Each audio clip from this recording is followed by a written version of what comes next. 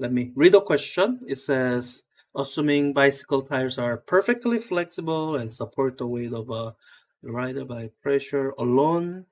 Oh yeah, calculate the total area of tires in contact with the ground if a bicycle and rider have a total mass of some total mass, and the gauge pressure in the tires is this. For the purpose of this question, really the phrase gauge pressure, it's trying to help you. Because when you're trying to think of absolute pressure in the tire, you'd have to think about, oh, there's an atmospheric pressure that's pressing in, and you gotta factor that in. When you have gauge pressure, it's basically a way, if you're dealing with the gauge pressure, you can ignore the atmospheric pressure. It's already been taken into account. This is telling you how much over the atmospheric pressure the tires are inflated by. So whatever amount the atmosphere is pressing in with, it's already been taken care of. We don't need to worry about it. So with that, so I guess this is the kind of the picture that they're trying to draw for you. So let me draw a front view of the bicycle, which will be dominated by the wheels. So this is my front view of the bicycle wheel. And imagine there's some kind of things going up, handlebar, and there's a rider who's riding on top. And I can't draw these things. Okay.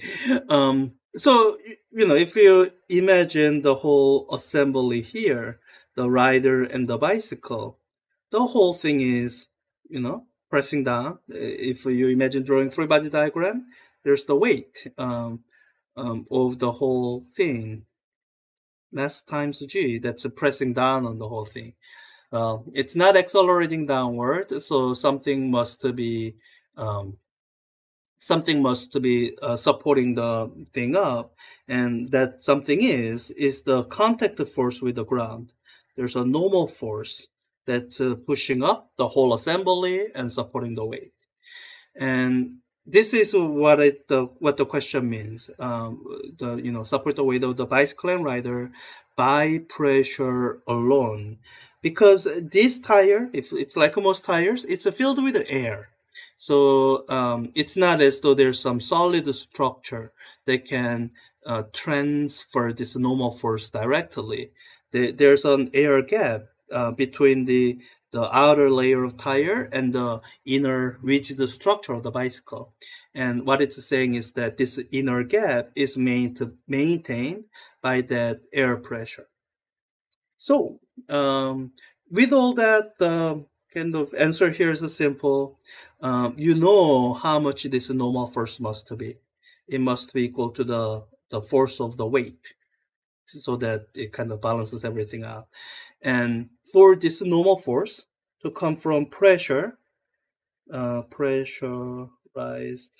tube, the pressure of this tube bicycle wheel alone, this amount of force must be equal to the pressure in the tube, let me call that gauge pressure, times the contact area.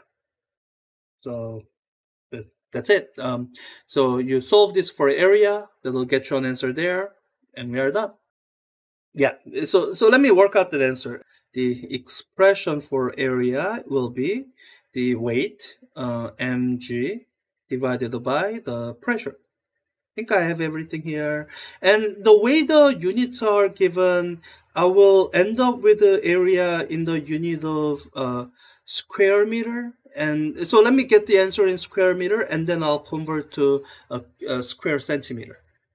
So the weight of the whole thing is going to be 76 kilograms times 9.8 meter per second squared for G, divided by the pressure, 4 times 10 to the power of 5.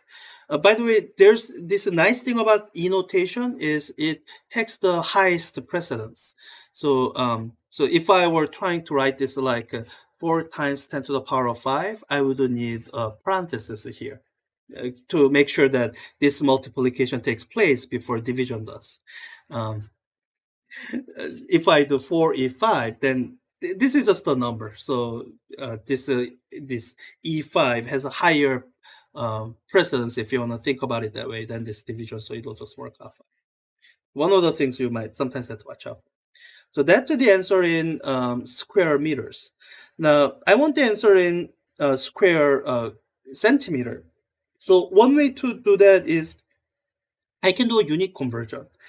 So I can multiply this whole quantity, imagine multiplying by a factor of 1. And by 1, I mean a fraction where the numerator and the denominator are the same physical quantity. So why do you want to do that? But when you have units included, you can construct those same physical quantities in such a way that they will get rid of the units you don't want and introduce the units you do want. So to get rid of the meter that I don't want, I want meter on the denominator. And meter and centimeters are both unit of length. So I can introduce a centimeter on top, and I have to be careful to construct this ratio to be 1. So let's say 1 meter is equal to 100 centimeters. Now, if you just do this multiplication, you won't be done because you have meter squared. I need to get rid of 2 factors of meter. So what I need to do is take this and square it. Then when I do the multiplication, meters will cancel out, and I'll be left with a centimeter squared.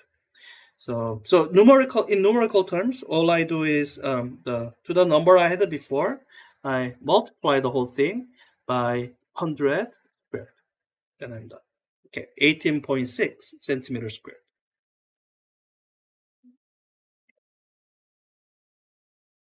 Yeah, and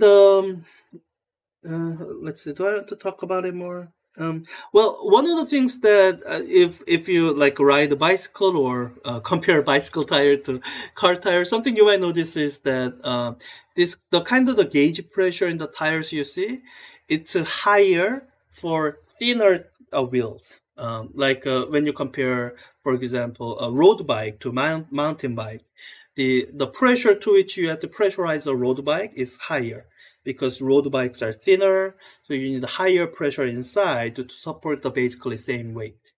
And when you compare like amount of pressure in a bicycle wheel with a car automobile wheel, automobile wheels are actually pressurized to a lower pressure. And the reason for that is those are nice and thick tires, 4 of them. So even though it's supporting greater weight, you and the car, the amount of pressure that's needed to produce that greater force is actually less. So that's why the car tires are, I think my Honda Civic is pressurized to like 30, 40 psi. And when I used to have a bicycle, it was pressurized to 60, 70 psi. So yeah, not relevant to the question, but well, this is a place where it'll be as relevant as it can be.